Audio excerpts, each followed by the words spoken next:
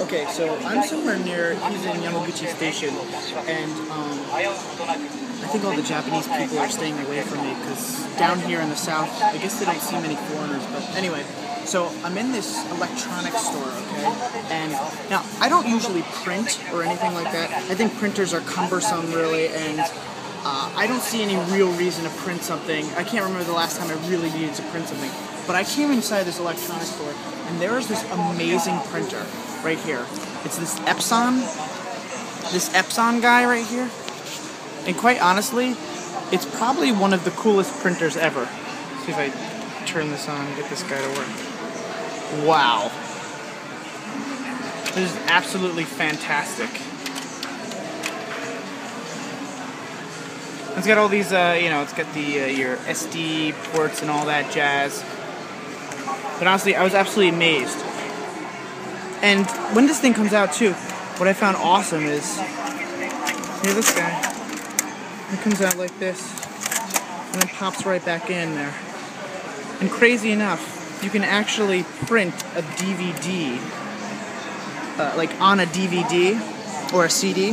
So if you're trying to make a label for a DVD or a CD, you can print on that. I just think that was amazing. It's got this little touch screen and everything like that, and of course it just looks all just glam, but I just found that actually amazing. And I really don't get excited about printers much.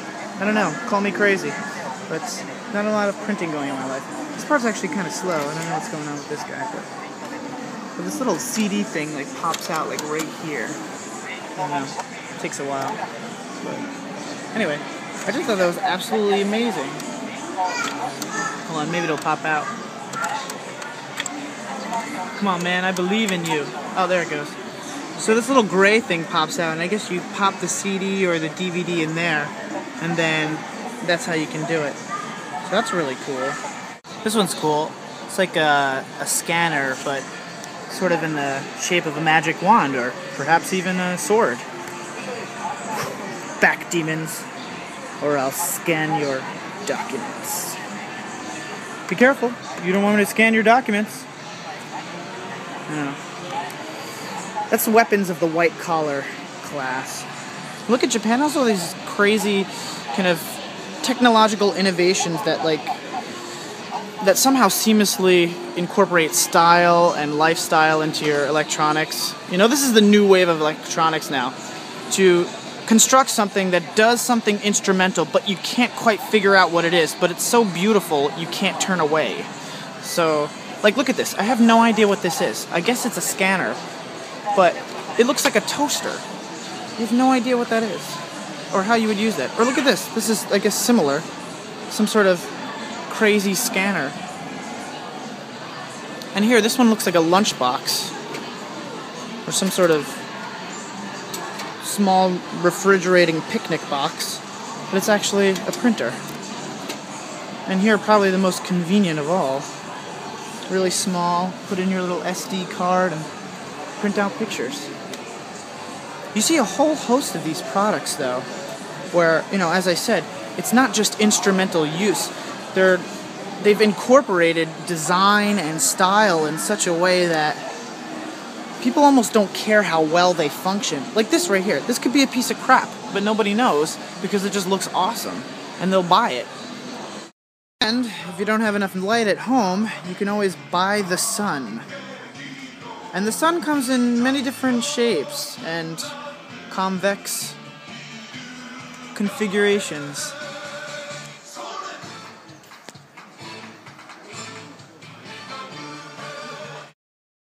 Yeah, you see truly what's actually happening, and what Apple figured out before a few other companies did, but are now starting to realize, is that after people get past the functionality of technology, the thing that matters is design, the extras, the luxury, the gooey parts that fit into their lifestyle.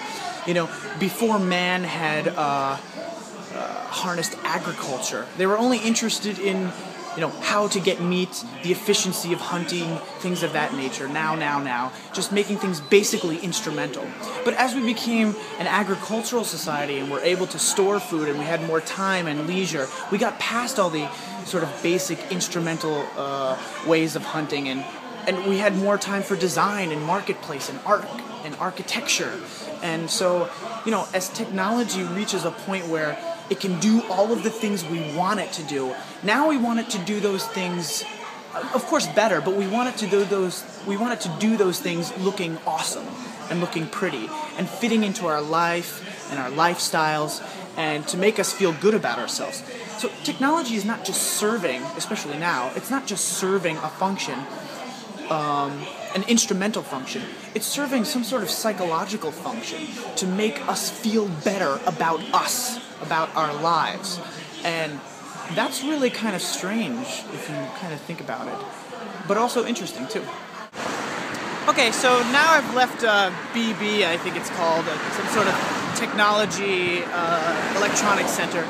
And I'm walking across the highway here, or along the highway rather, and I'm waiting for friends to pick me up at Hizen Yamaguchi Station because, well, if anybody cares, Thanksgiving passed this past Thursday, and it's a really big holiday in the United States, and of course maybe some of you are American, but so out here in Japan they don't really celebrate it, and I was feeling really bummed about not being able to celebrate it, because it's really one of my favorite holidays, because it's not just the food. Of course the food is great, I try to help to cook, but it's really about getting together with family and reliving memories and things like that, and it's just great.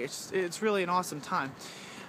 I was feeling pretty depressed about not having that, but then my friends in Saga, my American friends, they tipped me off that somebody they knew was having a Thanksgiving dinner thing, so I went ahead and wanted to participate in that. Naturally, if I can have Thanksgiving, definitely love to have it. So that's what I'm about to do now, and hopefully they'll come soon, because I'm starting to feel the pains of hunger and I'm feeling quite weary. But anyway, yeah, so that's it.